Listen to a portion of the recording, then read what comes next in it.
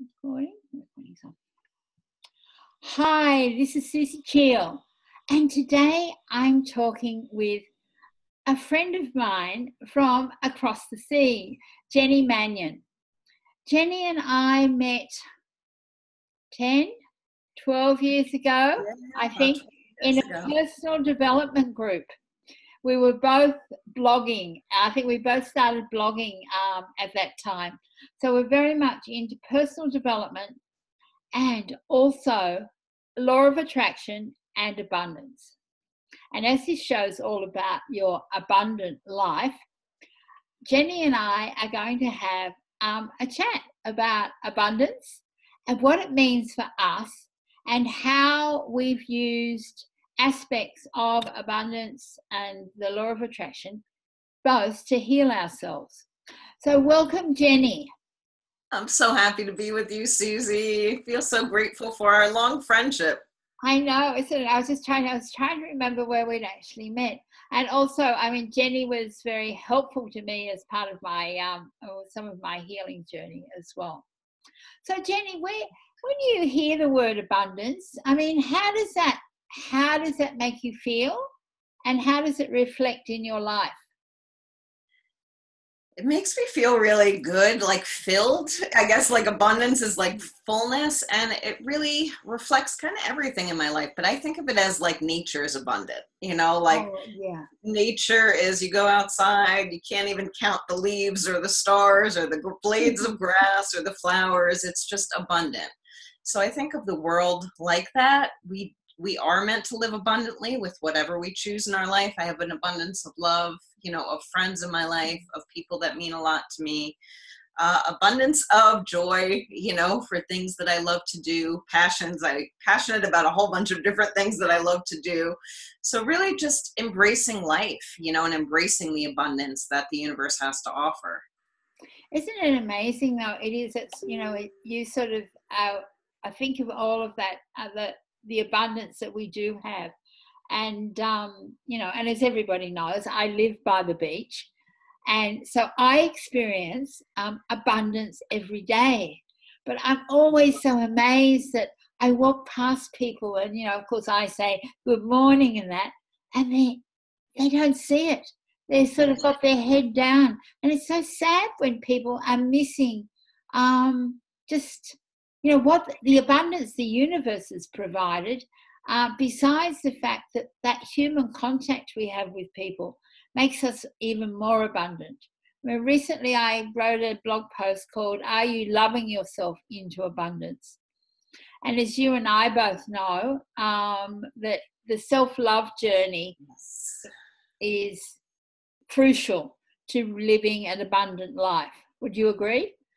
It is the self-love, because you have to feel worthy. That self-love is, I'm worth it. I deserve an abundant life. I deserve, a good relationship and a good career and the money that I want and the vacations that I want. So many times we go from this limited mindset or things that we've been told, or personally, from parents or community members, but also from just that global consciousness that life's hard.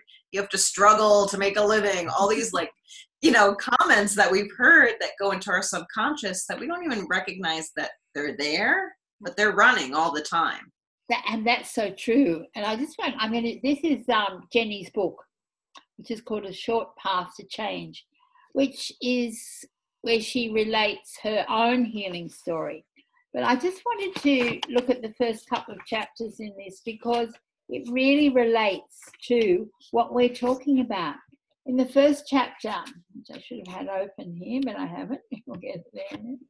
In the first chapter, she talks about releasing what we need to release. Get rid of the old stuff, the internal house cleaning. So, Jenny, what is it you think that we get stuck in here? My thing is, make the shift from your head to your heart. But, what is it that you think, and what is it, how people can be helped to actually release that? Well, first it's the recognizing it. It's the awareness. It's that openness. Just like you said, the people are like this in their life, you know, and walking down the beach like that, not even recognizing the abundance around them. So many times we're in our heads. And recently I heard a quote, we have like 60,000 thoughts a day. I know. 95% of them, they're same exact ones as yesterday, and 80% are negative. So if we're not opening our mind to new thoughts, if we're not actually conscious of what we're thinking, but just repeating that loop, it's usually not positive, you know, and our life isn't going to show up positively for us if we're not putting that energy out. So really looking at, what have I been telling myself? You know, when the word money and abundance comes up, what do I think? You know, when the word relationship comes up, what do I think? When, you know, just start questioning these things about ourselves and know that, I mean, it can be scary because it's not pretty stuff, like this healing process. There's stuff that comes up that's not so pretty to look at, but it's okay, because when we look at it, we can heal it. We can use either mantras or tools like Ho'oponopono, or we can use, yes. Yeah, we can use things to heal it so we can get to the other side instead of repeating that loop. And that was one of the tools that forgiveness, being able to forgive yourself is a really big step in healing and in moving towards more abundance in your life. And I know that Jenny and I have both had healing journeys where we have actually used Ho'oponopono to heal ourselves. Do you still use that on a daily basis? Yeah, I just did it this morning in the shower. Yep. I still use it almost on a daily basis. I mean, some days a lot, you know, it really depends on the situation. For myself, I find it always very powerful if there's a situation in my life that I'm not comfortable with, or that's causing some kind of stress or old story to come up. It's really handy to use there to just kind of release that. But it really is about releasing those stories and knowing that we're all doing the best we can, you know, and that is, and I think that's really good, is, you know, because some people, I mean, you think, well, I could say, you know, I've been doing personal development for, I don't know, 40 odd years or more, you know, it's crazy. But I've just started in a new business with a whole lot of heart-centered people.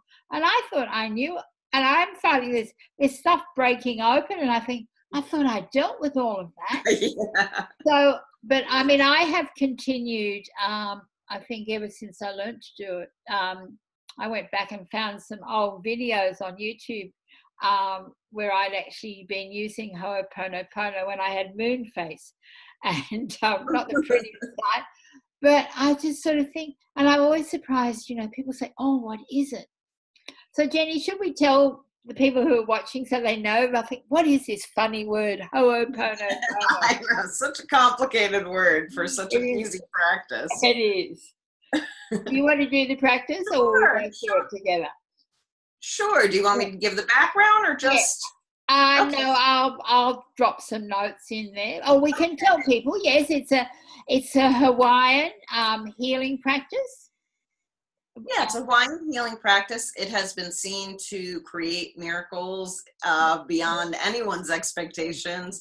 It is the first exercise I give to my clients because it's really important to begin with that self-forgiveness.